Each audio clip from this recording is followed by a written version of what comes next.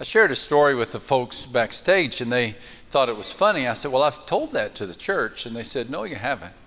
And so I'm depending upon your fading memories to keep my story supply fresh. So a member of our church invited me to go deer hunting, which surprised me because I'm not much of a hunter. I was even more surprised when both he and I shot at the same time, and down went the deer. We got into an argument as to who shot the deer. I said, I shot it. He said, no, I shot it. I said, I shot it. He said, no, I shot it. I guess it was such a brouhaha, it caused quite a stir, because here comes the game warden. He said, what are you guys arguing about? And we told him. He said, well, I can solve this. And he walked over and he looked at the animal, and then he looked back at us, and he said, any chance one of you is a preacher? I raised my hand. I said, I am.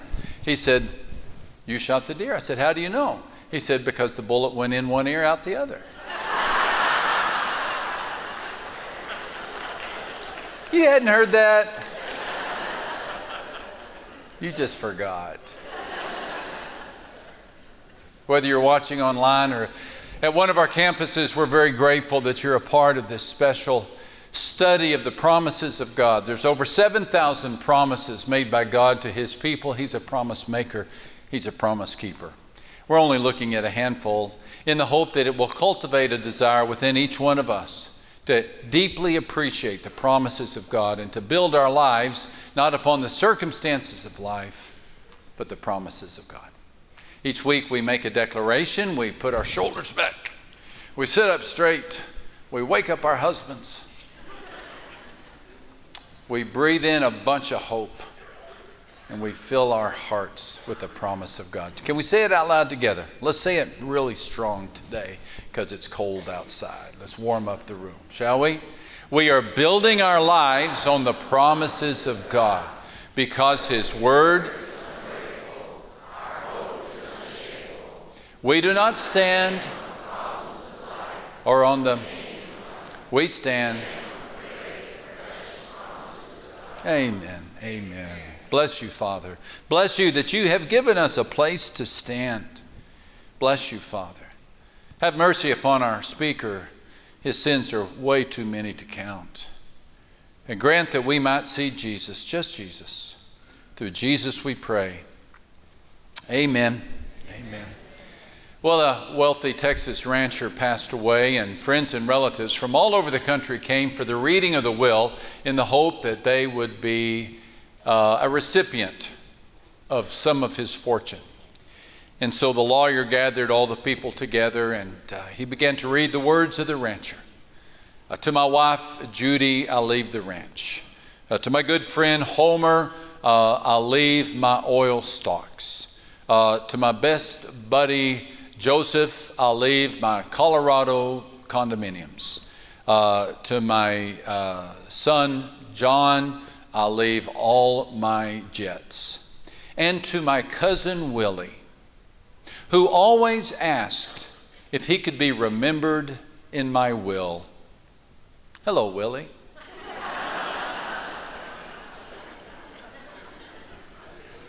Well, maybe you feel like Willie. Maybe you feel like your requests haven't been heard. Maybe you feel like you're overlooked and neglected. If so, boy, do I have a promise for you. It's really one of the great promises that we study. It's found in the book of Romans chapter 8, which in and of itself is a wonderful chapter in the Bible. But the promise reads like this: in all things God works for the good of those who love Him. Can we read that promise out loud? In all things God works for the good of those who love Him. How many of you would benefit from that promise today? Maybe you're wondering if the money's going to come in, if the tests are going to turn out right. Maybe you're wondering if you're going to be remembered or considered. Maybe you're wondering if you're going to survive this round of layoffs. Or maybe you're wondering if the divorce is really going to be stopped. Maybe you're wondering if you have reason to be hopeful, reason to be optimistic. Because many times you feel like you're nothing more than a cork bobbing in a sea of uncertainty, and you do not know where life is going to take you or if anyone is in charge of history. In moments like that, we turn to promises like this. We believe that in all things, God works. And not only does He works for the good. He works for the good of those who love Him. I think the whole Bible is a demonstration of this promise, but I believe that one of the great condensed stories that illustrate this promise is found in the Old Testament. A fascinating story entitled The Book of Esther. Let's see if we can cover the whole story in one lesson. You probably are acquainted with this story. If you're not, I've divided it up into 3 sections. The history of the story begins in the 5th century BC in the nation of Persia. 127 provinces comprised the nation of Persia. The southern kingdom of Judah had migrated into the Persian Empire some 100 years back. After 70 years, they were given permission to return to Israel, and about 50,000 of them did, but many of them stayed and integrated into the Persian Empire. One of the Persian leaders was unhappy that they did, so let's start with him. Let's start with the evil plot of Haman. The evil plot of Haman. He was an influential member of the king's court. The king's name was Xerxes. I know, isn't that great? Name your son Xerxes. Why don't you? It's got 2 X's in it. Xerxes. Xerxes. Had it not been for one particular Jew by the name of Mordecai, there would have been disaster. By the way, you already know 3 of the 4 main characters in the book. You want to say them? Haman, Xerxes, I love saying that, Xerxes, and Mordecai. Don't be mortified by Mordecai, it's just a name.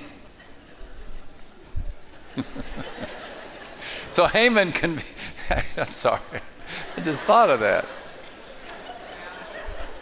So Haman convinced King Xerxes that the nation would be better off with no Jews. This is atrocious, I know. But he convinced the king to exterminate all of the Jews.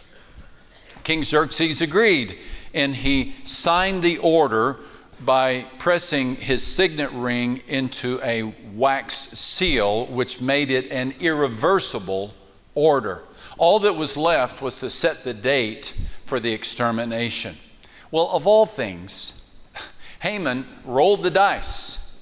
He literally rolled the dice and landed on a date that was 11 months in the future, in a month that on their calendar was called Adar, A-D-A-R, Adar the 13th, I guess Friday the 13th, but Adar the 13th. It correlates with February and March on our calendars today. So the date was set, Haman was happy, everything was turning up great for him. He was rolling the dice and rolling nothing but 7s. Israel got the short straw, and the dice did not seem to fall in Israel's favor. Yet there was another storyline developing of which Haman and Xerxes knew nothing about. And this storyline was a storyline that would interrupt the evil plot of Haman. Let's look at scene number 2, and that is the provision of a queen. The provision of a queen. So Xerxes threw this 7-day-long party in which he wanted to show off his power, in which he wanted to show off his wealth, which he wanted to show off his wife. His wife was Queen Vashti. At a certain point in the party, when everybody was several days drunk, he called for Vashti to come in dressed in her royal robe, and she refused. She refused. Maybe she was playing bunco. Maybe she was not in a good mood. Most likely she did not like being paraded around like a horse at the county fair. So she refused. Well, King Xerxes was not accustomed to having his requests go unmet. So he assembled his council. He didn't know what to do. Here was the report of the council. Queen Vashti has done wrong, not only against the king, but also against all the nobles and the peoples of the provinces of King Xerxes. For the queen's conduct will be known to all the women, and they will despise their husbands and say, King Xerxes commanded Queen Vashti to be brought before him, but she would not come. This very day, the Persian and Median women of the nobility who have heard about the queen's conduct will respond to all the king's nobles in the same way. There will be no end of disrespect and discord. I have a hunch that report wouldn't go over well today. So from this council, the king put forth a formal decree that Queen Vashti would be stripped of her power, have her crown removed, and she could no longer see King Xerxes, which I have a hunch pleased her. So the country was in need of a new queen, and they staged the ancient equivalent of a bachelor show. And King Xerxes was given opportunities to spend evenings with the most beautiful women in the kingdom. And the one who won the contest was none other than young Esther. There you go, Esther. You knew she would show up, right? Well, it turns out that Esther does not disclose her nationality. She was a Hebrew girl. Turns out that she was the niece of, anyone want to guess? Mordecai. Yes, Mordecai, the very one Haman was out to kill. So look what's happening. God, who loves the Hebrew people, because through the Hebrew people He's going to bring the Messiah, is orchestrating a plan whereby He places a Hebrew girl in the throne room of the Persian king. Mordecai urges Esther to step up and speak up. By now we're 9 months away from Adar 13. Remember what's going to happen on Adar 13? The extermination of the Jewish people. The king had promised the Persian people that they could destroy any Hebrew they knew and collect all their possessions. So the Hebrews were nervous, the Persians were excited. Mordecai came up with a plan, but Esther was reluctant. And she reminded her uncle Mordecai, even though I'm the queen, I don't have the privilege to just saunter into the throne room unsummoned. I could lose my life. Well, Mordecai urges her to do so. And he does so with words that have become so famous they could qualify as a part of a Hollywood script. Do not think that because you are at the king's house, you alone of all the Jews will escape, for if you remain silent at this time, relief and deliverance for the Jews will arise from another place. But you and your father's family will perish, and who knows but that you have come to your royal position for such a time as this. What insight from Mordecai. He says, we're going to be delivered. God's people will be preserved. The question is not, will God win? The question is, will you be a part of the victory? This is really the same promise that applies to us. The assurance of God's victory is sure. I know as we look around, we feel like there are Adar 13s happening all over the globe. And maybe you feel like you have Haman's, evil people in your life, or King Xerxes, irresponsible leaders in your life, and you wonder where this world is headed. But the promise of God and the promise of the Bible is God will win the day. God will have His way. There will be a time in which God will resurrect His people into a new world, and He will redeem them. And He will press the resurrection power button on the whole universe. And we will enjoy this life as it was intended to be enjoyed, always in the presence of God. No more malice, no more greed, no more chauvinistic attitudes. We will be in the presence of God. We will enjoy the new kingdom. That day will happen. The only question that remains is, are we a part of the victory? The promise of God is, in all things, God works for the good of those who love Him. So, Esther made her choice. She said, I will go to the king, even though it is against the law, and if I perish, I perish. The final scene, the queen throws a party. 3 days later, Esther entered the throne room without being summoned. I guess King Xerxes was in a good mood, because when he saw the young queen come into the room, he said, "Oh, I'm so happy to see you. Whatever you want, up to half of my kingdom, I will give you." Well, she knew exactly what she wanted. And she told the king that she would like a dinner party. A small dinner party involving 3 people. The king, the queen, and does anybody know? Haman. Why Haman? Why the villain? Why the culprit? Well, you're about to see. Haman gets the invitation, and boy, does that put a swagger in his step. Not only is he one of the king's trusted men, not only is he getting his way with setting up this massive Holocaust, not only is he having everything turn out right, now he has been invited to a special private dinner in the Oval Office. Things are going so well for him that he thinks it's time for me to take care of that one fly in my ointment by the name of Mordecai. And so he erects a 75-foot pole, and he plans the next morning to ask King Xerxes if King Xerxes would mind if he impaled, it's a terrible story, if he impaled Mordecai on the pole. Well, that night something happens. King Xerxes cannot sleep. He has no sheep to count. He has no NyQuil to take. And so he calls for someone in his court to fetch him a book, I guess in the hopes that that book would put him to sleep.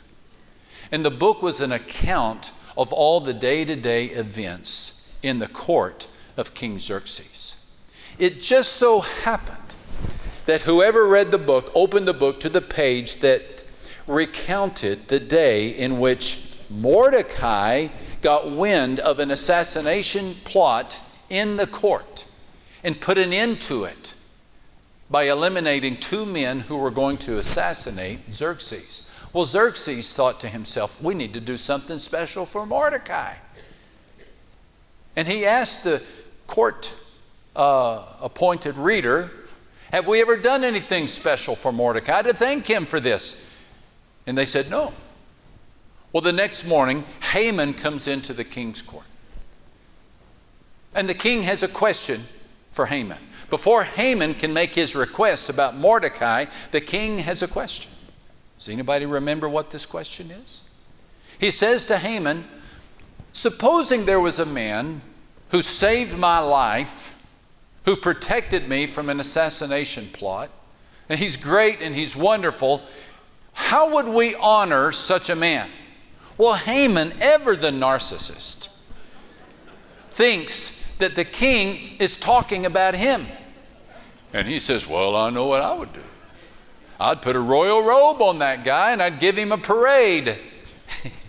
And so the king looked at Haman and said, go do that for Mordecai. Well, you talk about mortified. Haman was.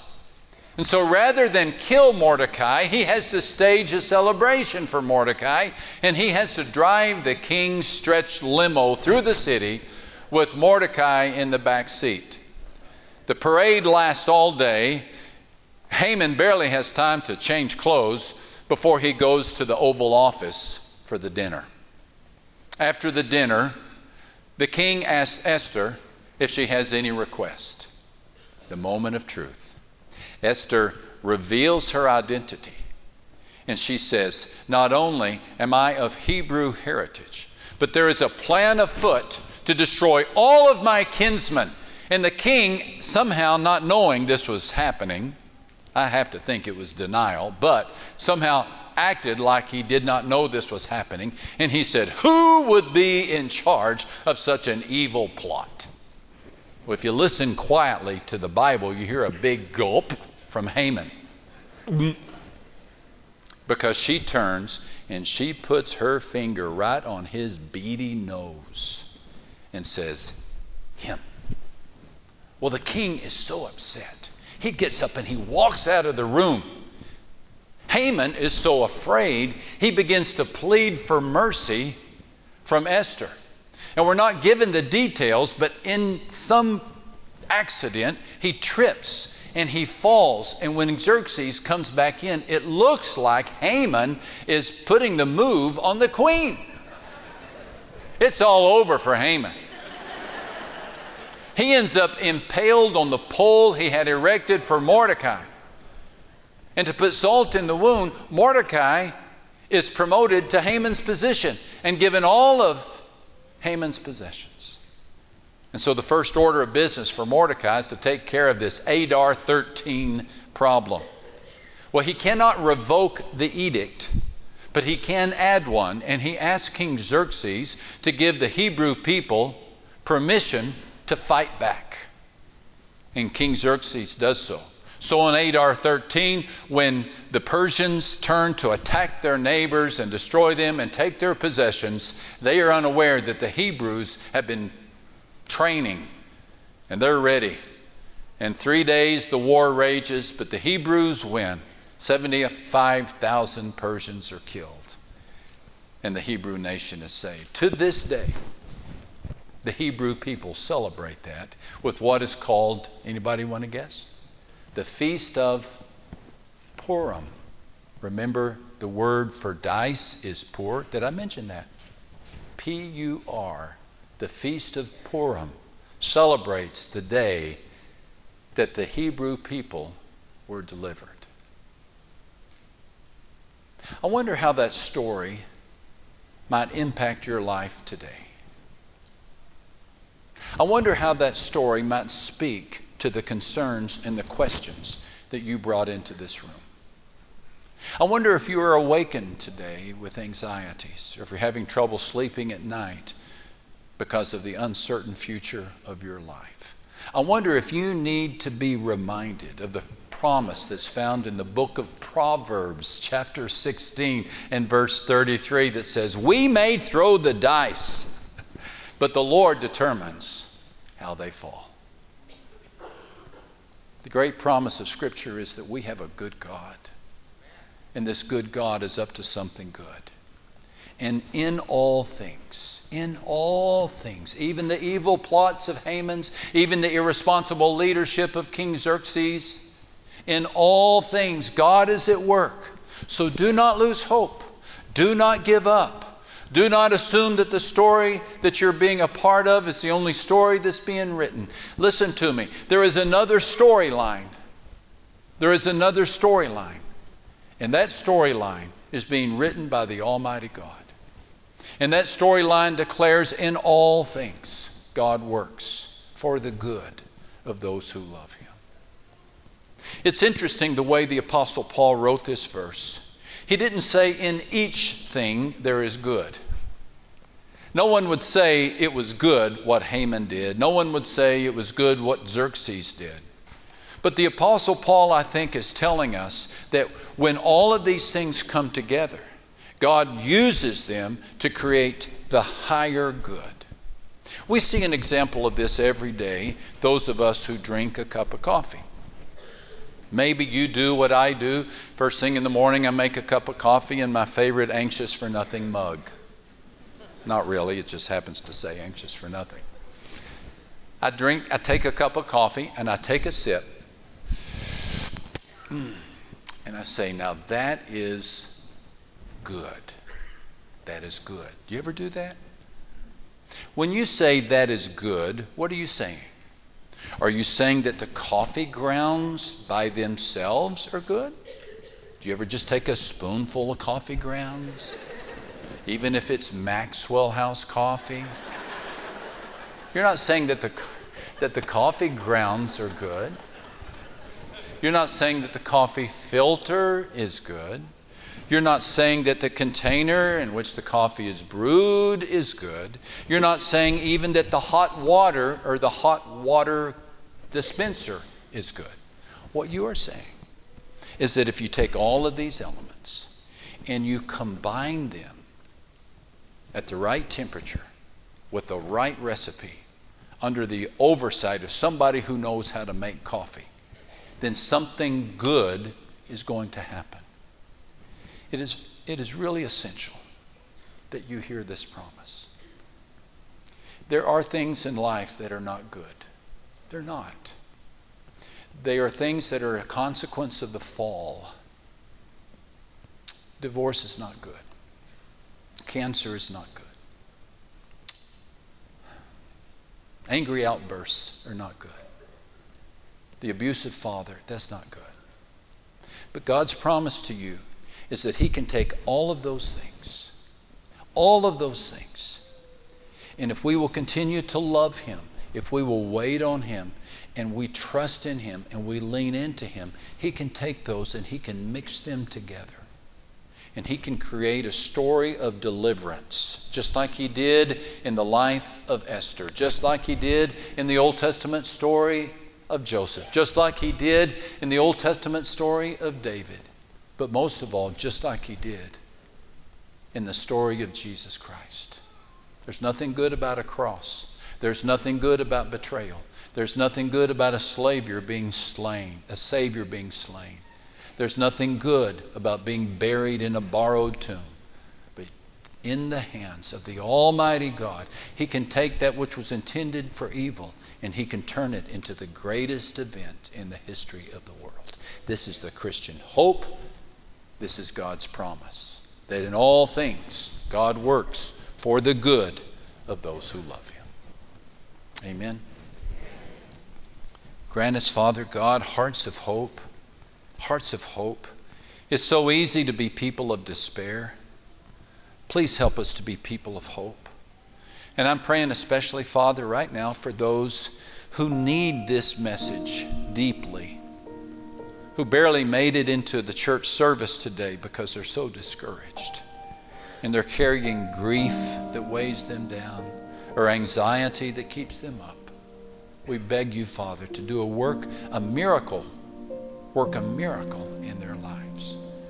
Through Christ we pray. And all the church said,